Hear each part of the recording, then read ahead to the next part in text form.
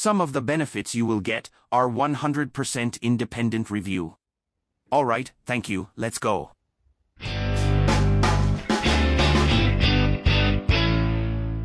Hello, I'm Karsten from Klemmbau, and today I'll show you the fantastic idea Western Train Station Bookend by JMBricklayer. Today we have a closer look at set 50001, the fantastic idea Western Train Station Bookend by JMBricklayer. It belongs to the Civilization Industrial Times series. It contains about 1379 pieces, and it's basically a bookend made out of bricks. If that works, you will find out later in this video. The recommended age for this set is 14+. Time to unpack the shipment. It's really coated in a lot of foil. This took quite a while. Let's have a look at the box. As you can see, my box got a little damaged from the shipment, however all the bricks are okay luckily. Let's open the box and see what's inside. First I need to break the seal. And as you can see, the box is extremely packed, with absolutely no space for air, and I think considering the amount of bricks, the box is fairly small. Time for a closer look at what you get. Here you can see all the bags, the plates and the rails and the instructions. Luckily there is no sticker sheet falling out of the box. It is divided by 4 stages and the bags have a color coding. Unfortunately the color is not mentioned in the instructions, so to me this feels a little bit random. Still, until the end of the build, I haven't figured out what those colors mean. So you could just ignore them. Let's browse through the instructions. The first page tells you about the bags, the axles, and how to use the part separator. On the next page you see the 4 stages. You build the first bookend in the first 2 stages, while the stand is the first stage and the train the second, and then you repeat that pattern with bags from stage 3 and 4. Without any further introduction you get the instructions for the build. What I really like is that all the plates and tiles have the size printed next to it. A highlight to me is that they indicate when you have to use a stud with a hole.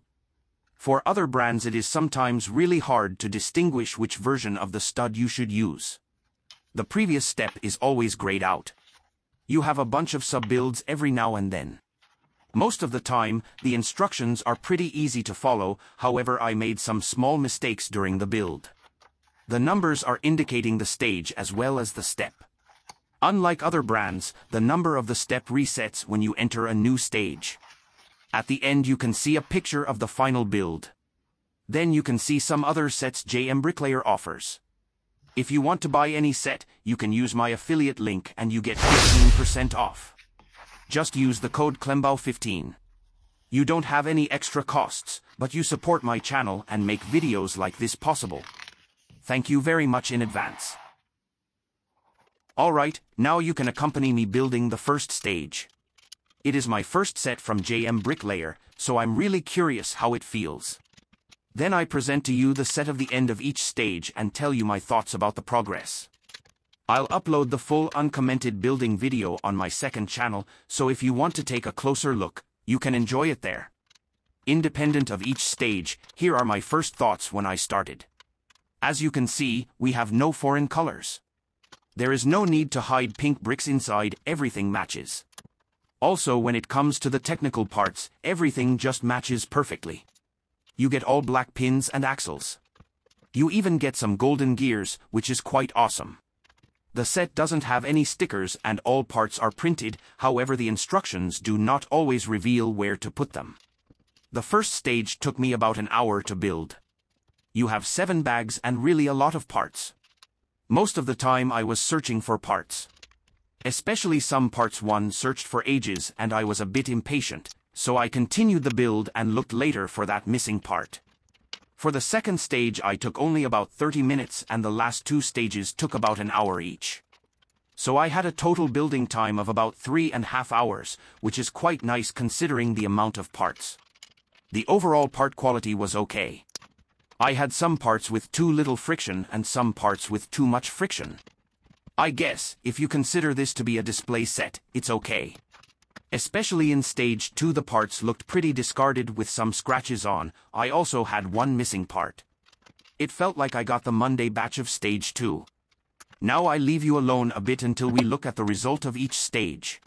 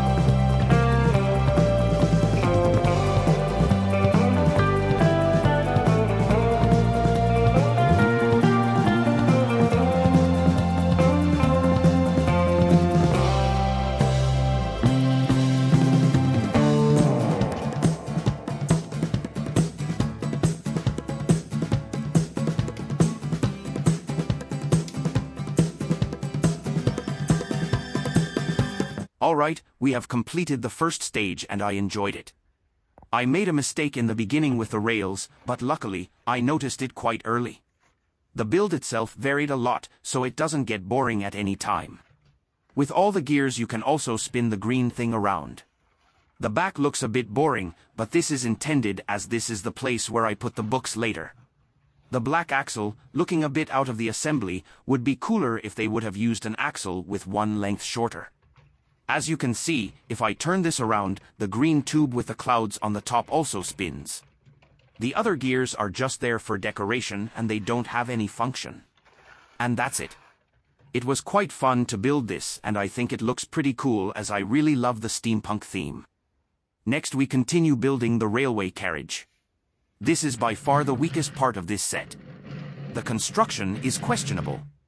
For the roof, they did not add any brick to make it more stable. The windows look quite cloudy and you really have to add a lot of windows to the frame. Since I missed a brick, I couldn't add the chair back. Inside the train you have this wonderful magic lamp, used as a teapot. It offers only place for 2 persons, however the chairs are not designed for minifigures of any kind. The roof is unfortunately not detachable, which is a bit of a miss in my opinion. Also adding the roof is quite an undertaking. But this stage also has its positive side. The prints are awesome and I like the colors, the combination between dark green and gold looks fabulous. As a final step you add that to the previous assembly and now we have already completed half of the build. Let's turn around the bookend to have a quick look from each side. The third stage is the second bookend and it feels a bit simpler as the first one. Also it took me less time than the first one and I figured out why later in the process.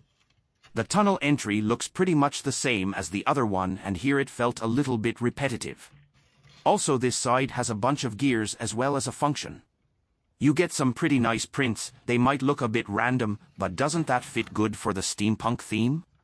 The back looks almost the same and on the top we have some useless gears and a bunch of transparent parts. The big gear on the bottom has no function at all and is just for decoration purposes. The same applies for the 2 gears on the top. Adding the chains probably cost me a few years of my life, but when you use the lever, you can move the pistons on the top. It's a useless functionality, but somehow I like it pretty much. The last stage features the locomotive as well as you build the rest of the second bookend. This really confused me as you can always remove the entire train. Why are some parts added after placing it on the build? Also after completing the train, it's kind of tiring to add all those small assemblies to the bookend. I think it would be better that adding the locomotive is really the last action of this stage. Building it was a painful experience for me. The whole assembly is really fragile and it happened to me a lot that when I added something, other things were falling off. You can get a pretty good impression of this if you have a look at my second channel. However, the build itself looks pretty cool. You have so many golden parts and even golden gears. That's the highest level of awesomeness. The construction of the roof was also much better than for the wagon. Inside you have this 4 unmotivated studs, this feels a bit unfinished. Removal of the train works perfectly. We have added this barrier that you can lower to deny entry to the tunnel. This works quite well. Alright, this is how the whole set looks without any books placed in the middle. I like the finished set pretty much. The 2 tunnel entries looked great with a lot of gears, pipes and adjusting wheels. The train fits perfectly in and has a great color scheme. I grabbed some books and placed them between the 2 bookends to visualize how it looks. As you can see, it holds the books in place and they are not moving at all. Of course, it takes some space and you might not place high books at the end, since those parts are not 100% plain. Something really cool is that you can remove the steam train and the wagon. Both have magnets and you can combine them. The wagon has magnets on both sides, so that you can add more wagons if you have some. The train is designed to be placed on any tracks, it has the standard width for stud trains. Let me summarize for you what I liked and what I didn't enjoy while building this set. First of all, the quality of the bricks. You need to accept that you don't get the best available quality of bricks. However, I had no issues with color variations. The stages are too big, as you spend a lot of time searching for the bricks. For some people this might be a plus point, but personally I enjoy smaller chunks. I liked building the bookends, however building the train was not fully enjoyable to me. The locomotive was not very stable and the wagon was not designed perfectly and it had some scratches on the plates. Also I had some trouble distinguishing the black parts from the metallic dark gray parts.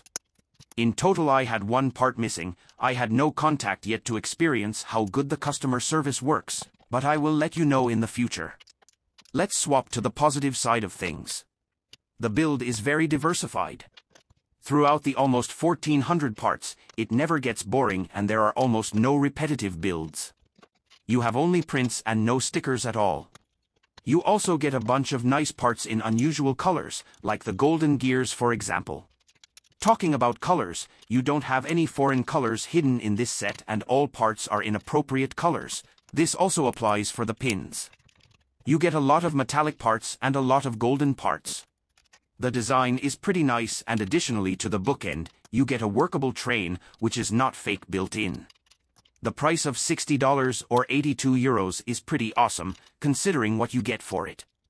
You can buy it on JMBricklayer.com or on Amazon. Let me remind you once again about my affiliate link and the 15% discount code, which work on JMBricklayer.com. Thank you for watching and if you liked this review, give a thumbs up. Don't forget to subscribe to Klembo.